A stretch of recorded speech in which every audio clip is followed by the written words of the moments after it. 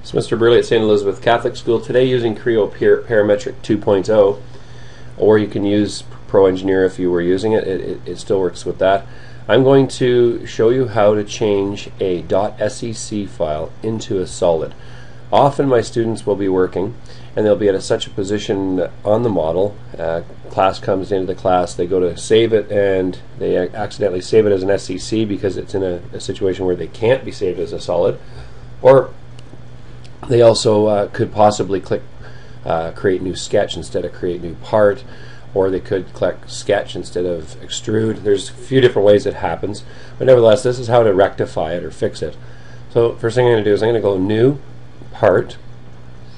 Now I'm going to use the example we're using. We're making the chocolate mold, so we're just going to draw the standard base, the chocolate mold base. Rectangle tool. No. Rectangle tool. Okay. And we'll change this to 85. This is not really part of the 60. And okay. Change it to 6 millimeters thick. And click OK. Now, what we do is click. Now we're going to bring in the actual SEC file. So we click Extrude, Placement, Define, sit on that face. Then we click File System. I'm going to bring it up, make it bigger. Click File System. Locate the file. Mine in this case is on the desktop under John Luca, and it's SEC4. And now you notice the little black or little cross there. I'm going to change it to the view we would be normally working at.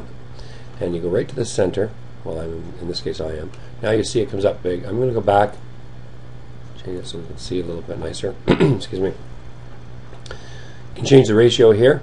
You can change the angles, different things. We can move it around, or you can just free form it here. You grab the corner and bring it down to as big as you want. Now you can grab the center and you can move it around to wherever you want. Okay, and then just click OK.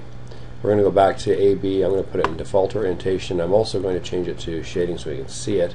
And when we click OK now, it comes up to the solid. You can bring it down wherever size we want. Click OK. And there you have it. That's how you rectify it.